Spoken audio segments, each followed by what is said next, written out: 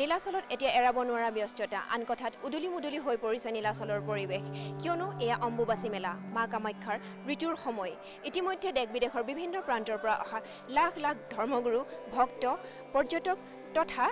তান্ত্ৰিক বাবা ইত্যাদিৰ আগমনে কামাখ্যাক এক আধ্যাত্মিক মায়াময় পৰিৱেশৰ সৃষ্টি কৰিছে শক্তিপীঠ কামাখ্যা ইয়াৰ মহিমা কিংবা অম্বুবাচী মেলাৰ বিষয়ে নতুনকৈ কোৱাৰ প্ৰয়োজন নাই পৃথিৱীৰ 52খন শক্তিপীঠৰ ভিতৰত এই নীলাচল পাহাৰৰ কামাখ্যা পীঠখনো অন্যতম শক্তিপীঠ কামাখ্যাক সকলোতকৈ জাগ্ৰত আৰু পবিত্ৰ বুলি জ্ঞান কৰা হয় যোগিনী তন্ত্ৰটো নীলাচল পাহাৰৰ কামাখ্যা মন্দিৰৰ ঠাইখিনি অতি পবিত্ৰ আৰু শক্তি পূজাৰ বাবে উপযোগী বুলি উল্লেখ আছে অম্বুবাচী মেলা কামাখ্যাৰ এক অবিচ্ছেদ্য অংগ প্ৰতি বছৰৰ দৰে এইবাৰো নীলাচলৰ বুকুলৈ অম্বুবাচীৰ আগমন ঘটিছে ইয়াকে লৈ উখল মাখল এতিয়া নীলাচল শক্তিপীঠ কামাখ্যা ইয়াৰ মহিমা কিংবা অম্বুবাচী মেলাৰ বিষয়ে নতুনকৈ কোৱাৰ প্ৰয়োজন নাই পৃথিৱীৰ 52খন শক্তিপীঠৰ ভিতৰত এই নীলাচল পাহাৰৰ কামাখ্যা পীঠখনো অন্যতম শক্তিপীঠ কামাখ্যাক সকলোতকৈ জাগ্ৰত আৰু পবিত্ৰ বুলি জ্ঞান কৰা হয় যোগিনী তন্ত্ৰটো নীলাচল পাহাৰৰ কামাখ্যা মন্দিৰৰ ঠাইখিনি অতি পবিত্ৰ আৰু শক্তি পূজাৰ বাবে উপযোগী বুলি উল্লেখ আছে অম্বুবাচী মেলা কামাখ্যাৰ এক অবিচ্ছেদ্য অংগ প্ৰতি বছৰৰ দৰে এইবাৰো নীলাচলৰ বুকুলৈ অম্বুবাচীৰ আগমন ঘটিছে ইয়াকে লৈ উখল মাখল এতিয়া নীলাচল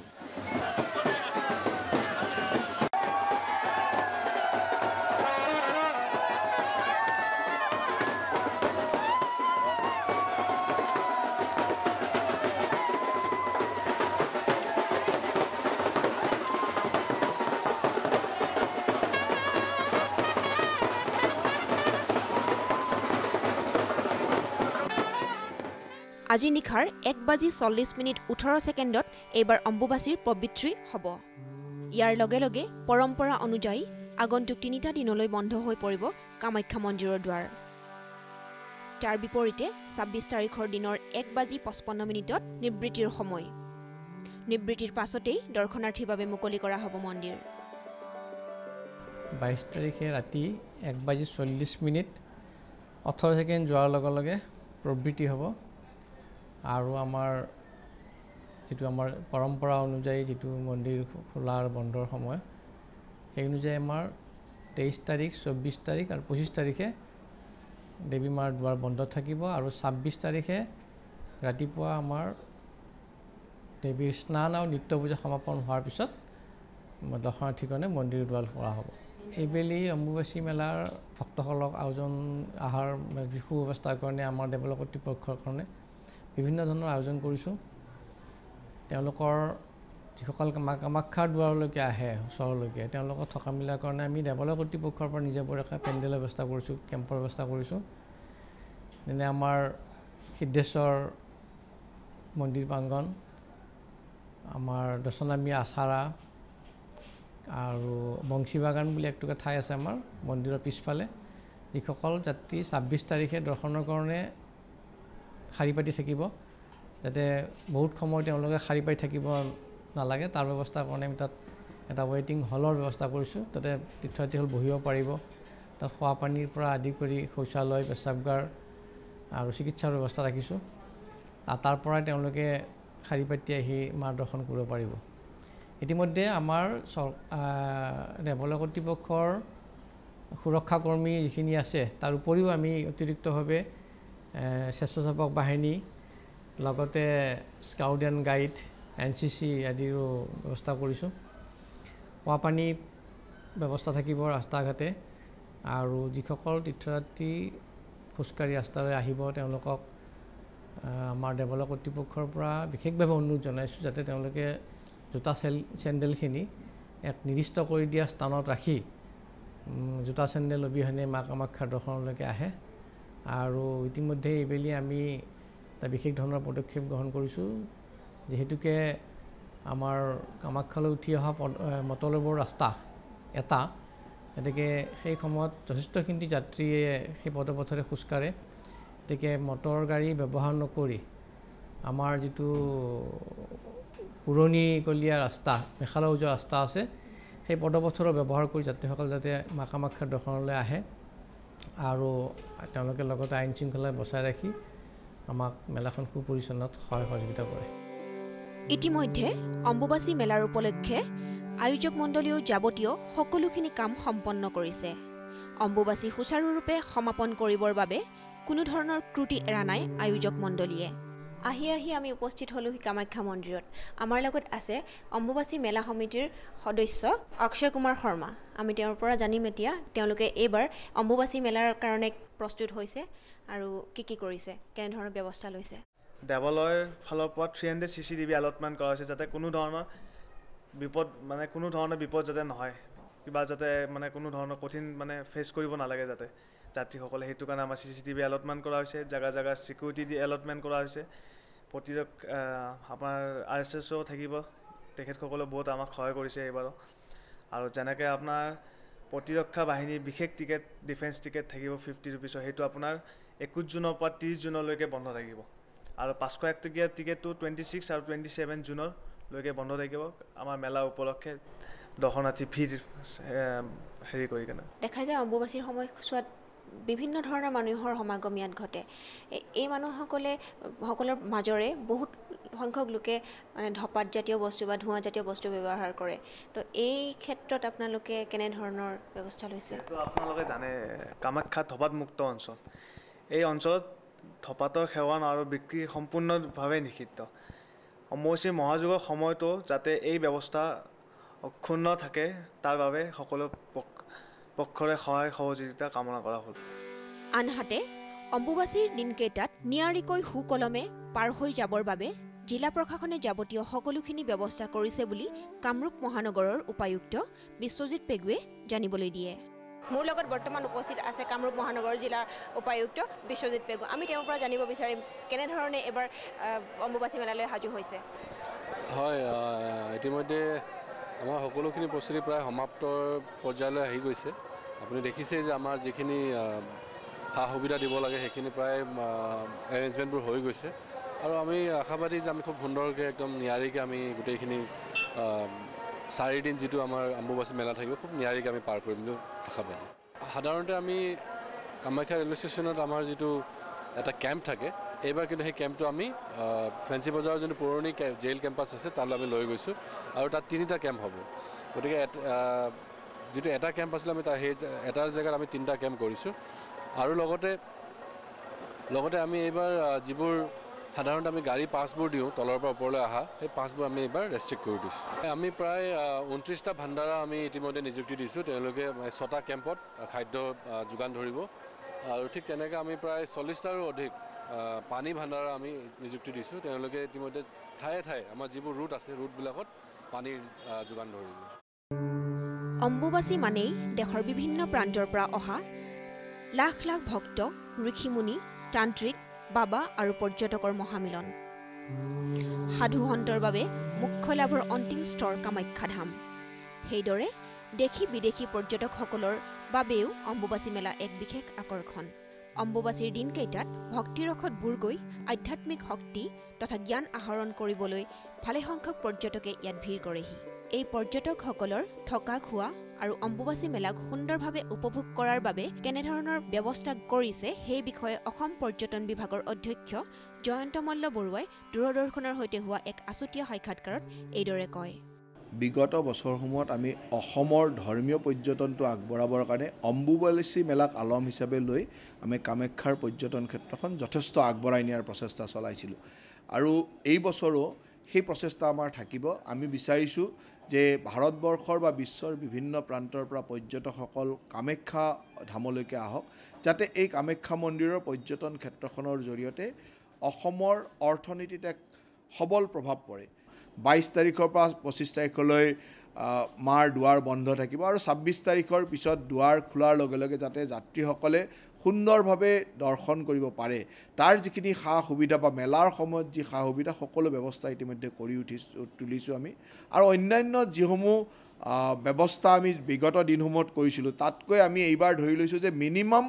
20 to 30% মানুহ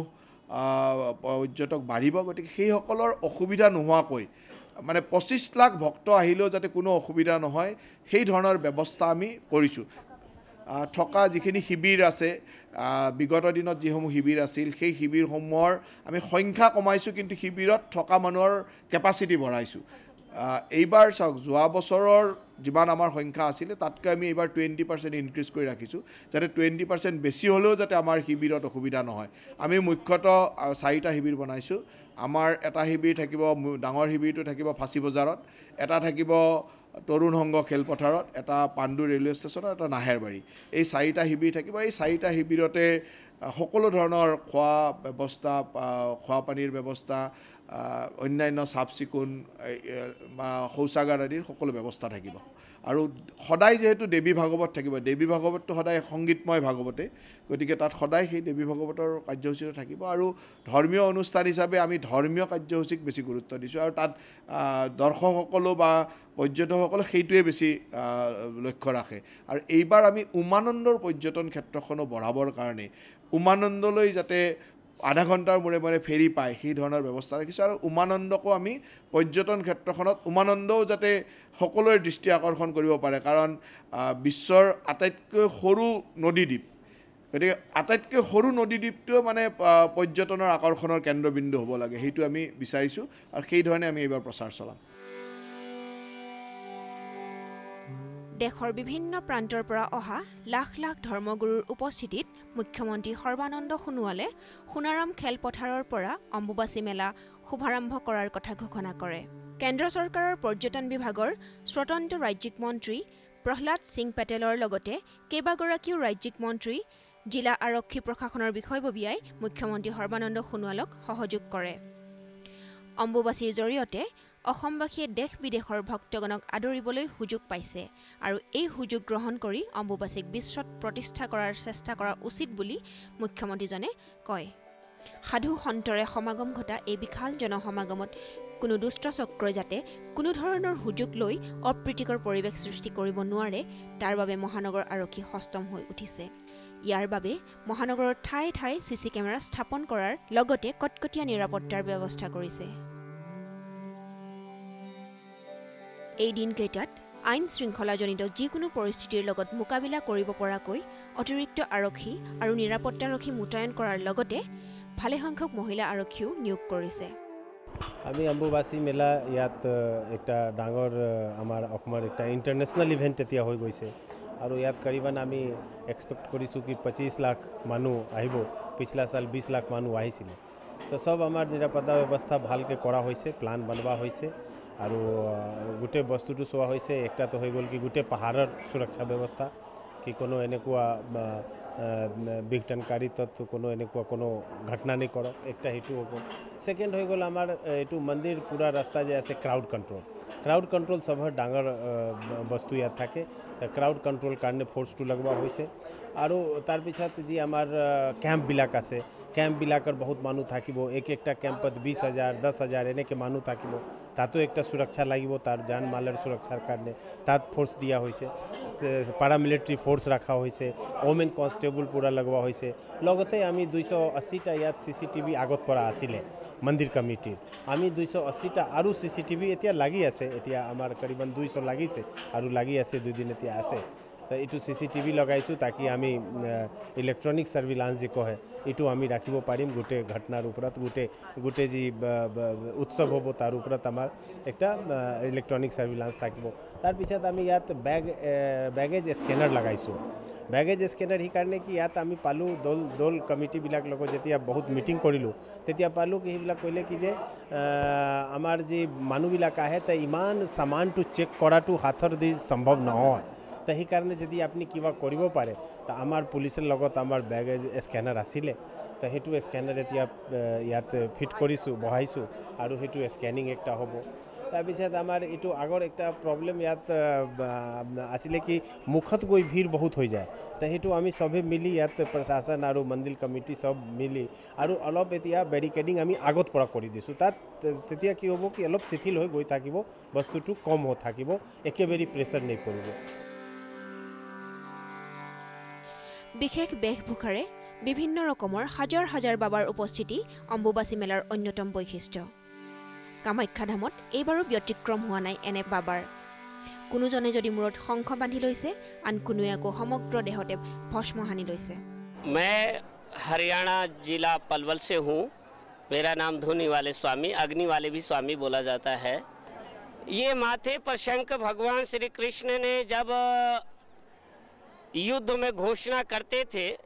और अर्जुन भी करते थे तो अर्जुन शंख अलग होता था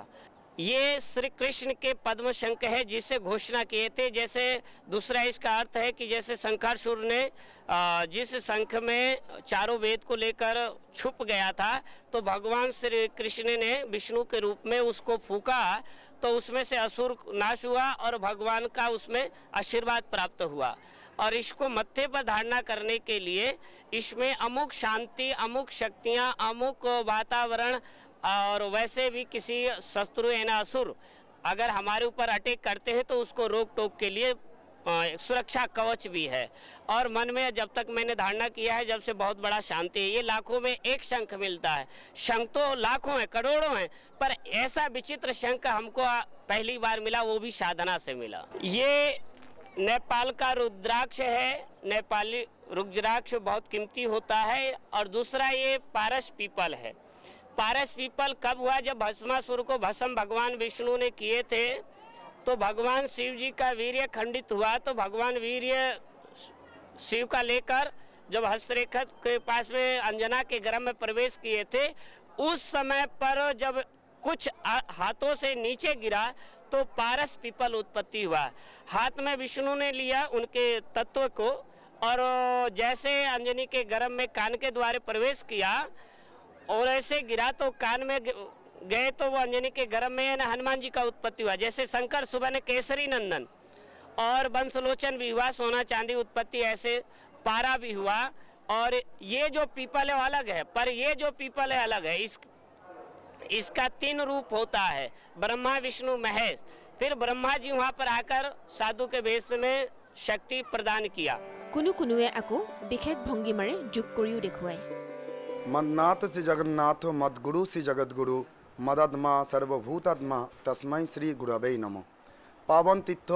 कामाख्या धाम कामाख्या धामे আমরা সবাই একত্রিত হয়েছি এই জন্যেই আর কয়েকক্ষণ আর একদিনের মধ্যেই বিশেষ যে এখানকার প্রথা অনুযায়ী অম্বুবাচি আদ্রা নক্ষত্রে মিথুন রাশি যখন পড়বে তখন ধরতি রজশালা হয় রজশালা হলে কি হয় ধরতি শান্ত থাকে এই জন্য অম্বুবাচি রূপে আমরা মা কামাখ্যা মন্দিরে এসে সাধন ভজন পূজন করি ভারতবর্ষের বিভিন্ন প্রান্ত থেকে কাশ্মীর থেকে কন্যাকুমারিকা থেকে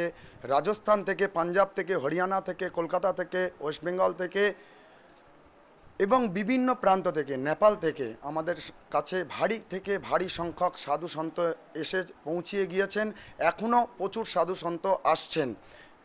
প্রায় করিপান 3,500-4 হাজার মতো নাগা সন্ন্যাসী আমাদের কাছে পৌঁছে গিয়েছেন পাহাড়ে 3টে সেক্টর করা হয়েছে একটা সেক্টর হচ্ছে অভয়ানন্দ একটা হচ্ছে কোটিলিঙ্গ একটা হচ্ছে কোথায় ভুবনেশ্বরীর ওপরে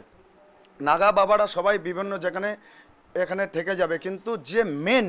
আমাদের যে নাগা সন্ন্যাসী যে কামাখ্যা মন্দির 10 নামী জুনা আখাড়া কামাখ্যা মন্দিরের ভিতরে যে আমাদের 10 নামী জুনা আখাড়া আছে ওখান থেকেই আমাদের অনুষ্ঠান সূচি এবং অনুষ্ঠান পরিকল্পনা আমরা এখান থেকে চালু করি আমাদের মধ্যে এখন এসে পৌঁছেছেন থানাপতি মহন্ত উমাশঙ্কর পুরীজি মহারাজ উনি হচ্ছেন কামাখ্যা লাইফ টাইম থানাপতি এবং আমাদের যে 4 জন থানাপতি আছেন তাদের মধ্যে প্রেসিডেন্ট ভারত ভূমির কাছে আমরা এই সূচনা দিতে চাই সমাজের কাছে মানুষের কাছে এই সূচনা দিতে চাই যোগা করলে মানুষের মন প্রাণ সব কিছু শান্তিতে থাকে। সাধু সন্ত নাগা বাবারা যদি যোগা করে শরীর মনকে সুস্থ রাখতে পারে তাহলে সমাজের চোখেও আমরা বার্তা দিতে চাই আপনারাও যোগা করুন, শরীর মন সুস্থ থাকবে। মা কামাখ্যা পাবন ভূমিতে আমরা বিভিন্ন প্রান্ত থেকে যারা যারা এসছি আমাদের কাছে কিছুই দেওয়ার নেই, আমাদের কাছে দেওয়ার আছে আশীর্বাদ। এইদৰেই আৰম্ভ হৈছে এইবাৰৰ মহা অম্বুবাচী মেলা। মনত অযুত কামনা লৈ লাখ লাখ ভক্তই মা কামাখ্যাৰ আশীষ বিচাৰি এতিয়া এইদৰে কামাখ্যাত উপস্থিত হৈছেহি। তেওঁলোকৰ বিশ্বাস মা কামাখ্যাই তেওঁলোকৰ মনোকামনা পূৰণ কৰিব।